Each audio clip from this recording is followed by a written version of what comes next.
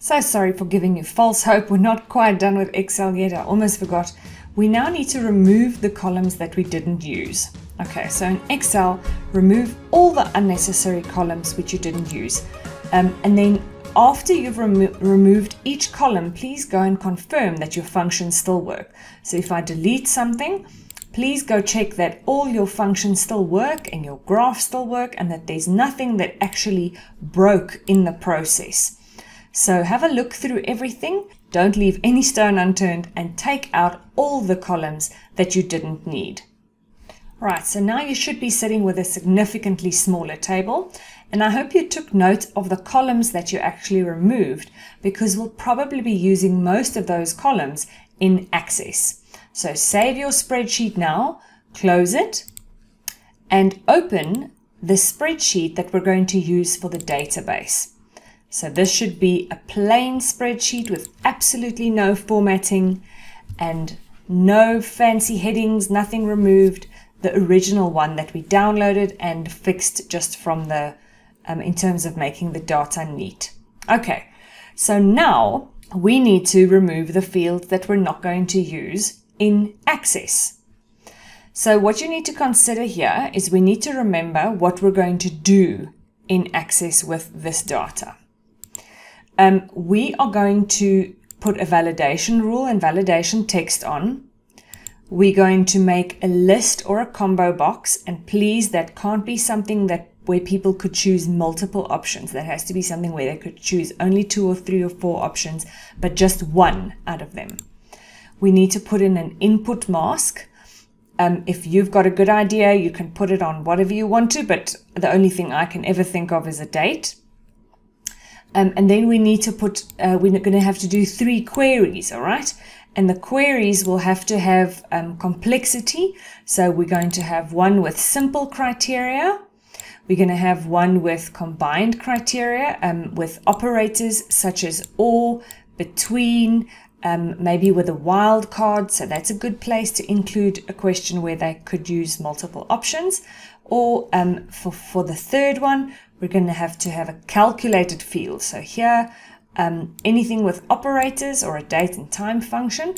So you will have to put a numerical field over here.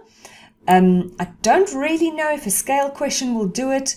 If you don't have any numerical fields, you can leave your scale question or even leave your timestamp if you're really, really desperate. And then we're going to use a complex calculated field where you use grouping. Okay, or you could use logical functions or text functions. So, considering that, please remove the columns that you're not going to need, and you need to change the headings as well, because the headings need to be not longer than 64 characters. So you can use the len function to check how long they are. They can include a combination of letters and spaces and whatever, but they can't have a full stop. They can't have an exclamation point or this funny sign or square brackets. And very important, they can't begin with leading spaces. So there can't be a space at the start of a name, and also no double quotation marks. So if you have any of those things in your headings, then it won't be able to import successfully.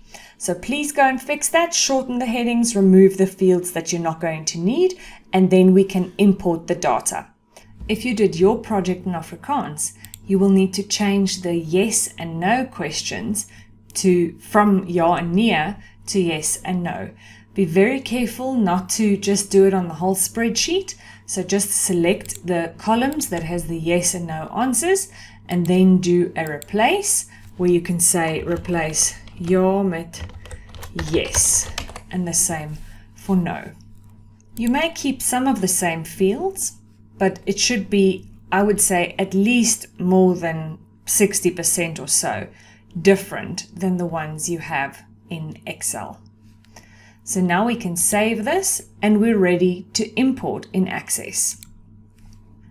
You need to create a new database in the Phase 2 database folder and name it something meaningful regarding your topic and the fact that we're analyzing this. So oor jou onderwerp en die feit dat ons die data analyseer. you can open it up, enable the content, and then we're going to not create a table. We're actually going to use the external data tab and import the data from Excel. So from File, Excel, we're going to import it into a new table. Go and find the Excel sheet in the database folder. This is the one we've fixed up. That's just general short headings. Next, okay.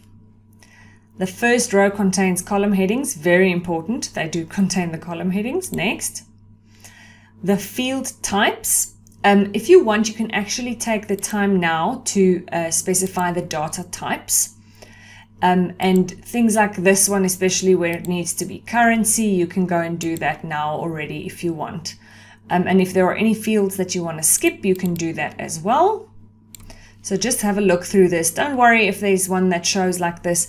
You'll see it actually comes right as soon as you get past it. It should be fine. Or if you click on it, then it should look all right. You can say next. It's up to you if you want to do a primary key. It usually doesn't want to allow you to use this the timestamp. Sometimes it does, sometimes it doesn't. So I usually just say no primary key. In this instance, we're not going to use a primary key because we're not confirming that each record is unique. Next, the table name, we can probably also just call it form responses, and we're going to say finish. If you get an error over there, then it means one of your headings did not adhere to the naming rules. We don't need to save these import steps since we won't be repeating the import steps over and over. So we can close. Now we have our table. If you get a second table that says import errors, then you need to go and look at which field and which rows gave the import errors, and then you can manually fix the records in the table and delete the error table. We've now got our table with suitable data. It's not a direct import from the spreadsheet. We have at least 5 fields, and all fields contain single data units. If you did it correctly according to the questionnaire video, you should have this mark.